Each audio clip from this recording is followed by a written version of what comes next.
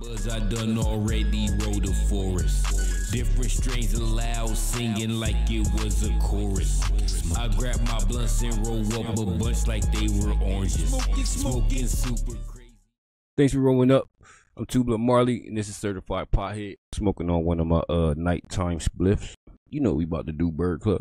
We about to jump into these cannabis conspiracy theories, which I like to call cannabis conspiracy theories. Tonight's theory involves the Vikings. The Vikings, the only guys who can make a trip to IKEA feel like an epic saga. You know, with all the longboats, pillaging, and questionable decisions, like letting a guy named Thor run the HR department. But what if I told you their secret weapon wasn't just their long-horned battle skills or their collection of pointy helmets? According to some conspiracy theorists, and probably not the folk at your local coffee shop, the Vikings might have been getting high on something other than mead. Yes, I'm talking about cannabis. You heard that right. Those fearsome warriors might have been token up before a raid, and not just because they were trying to ease the stress of keeping their oars in sync.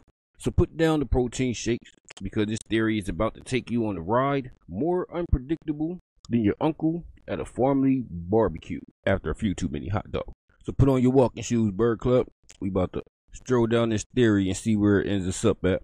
Let's dive into those berserkers, those legendary Viking warriors who fought with all the grace of a moose on roller skates. They were known for their ferocity, swinging their axes like they were in a heavy metal concert.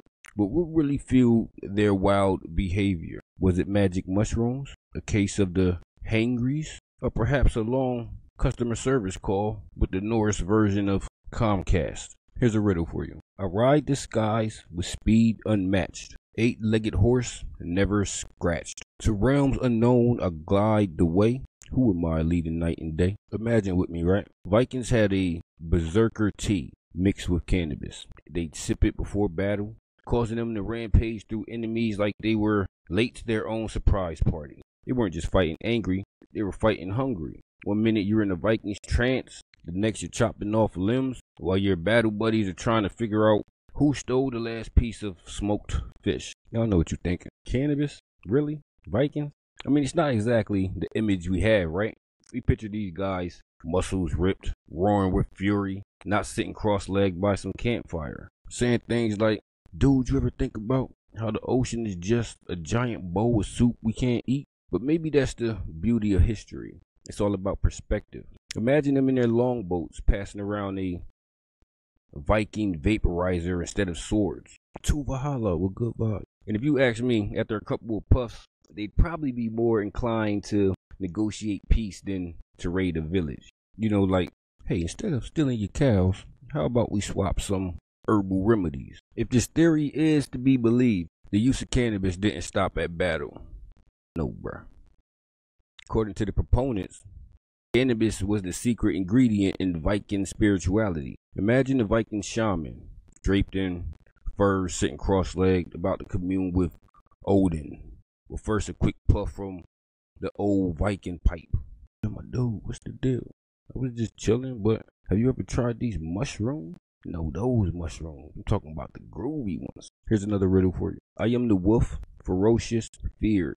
My fangs will end what gods have steered. Bound in chains, but not for long. When Ragnarok comes, I'll sing my song. Who am I? Vikings had weed worshiping rituals. They would burn some herb, enter a spiritual trance, and ask the gods for guidance. Yo, Thor, can you help me find my other sock? It like disappeared into the void.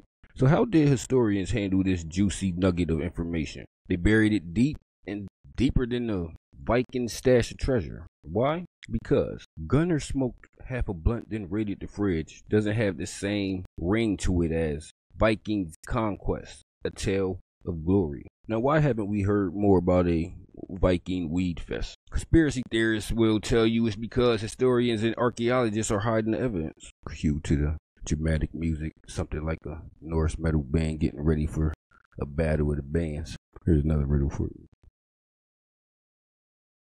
I am a hammer, mighty and strong. In my owner's grip, I right the wrong. Forged by dwarfs with power untold. With every strike, a thunderbolt unfolds. What am I? Secret Viking weed party might have evolved into today's frat societies. The battle cries replaced by loud techno beats and the longboat swap for keg stands. Imagine them throwing wild parties on the seas. Their ships bobbing to the rhythm of the waves while they raise their mugs, chanting to Valhalla and good vibe. Picture this. Archaeologists uncovering a Viking burial site only to find an ancient stash of weed. Wow, Seven, come look. It's not just a sword, it's a Viking bong. But of course the archaeologists just shrug it off because no one wants the Vikings' reputation as fierce warriors to blah blah blah blah. I have to stop talking to y'all. No one wants the Vikings' reputation as fierce warriors tarnished by the idea that they also enjoyed a good puff and pass. So where does this leave us? On one hand, the evidence, or lack thereof, suggests this whole thing is just a puff of smoke, pun absolutely intended. On the other hand, isn't the beauty of it all the randomness of it? Life is already filled with serious truths. Maybe we need a little myth, a little conspiracy to spice things up. Could it be possible that even the fiercest warriors of old had their moments of mellow? I mean, if I was a Viking and discovered that this herb not only relaxed me, but made me endure the long winters feeling like I'm at a cozy campfire, I'd keep that under wraps too. Who wants their enemy to know their secret weapon is a little high instead of a little might? Here's another riddle for you. I'm half of beauty, half of death, cold below with icy breath. In halls of frost I rule alone, the underworld is my throne. In conclusion, bruh, while the idea of Vikings fighting with cannabis-infused fury is fun to think about, we should probably leave it where it belongs, right alongside the theories about Elvis and the Aztecs and the Loch Ness Monster. But hey, if someone ever finds the ancient Viking strain of Valhalla Haze, make sure you hit me up so I can hit some of that dank. The answers to the riddle: Sipner, Fernerer, Bajonir. Bro, those is not how you say that. I'm gonna see y'all on the next one, bro.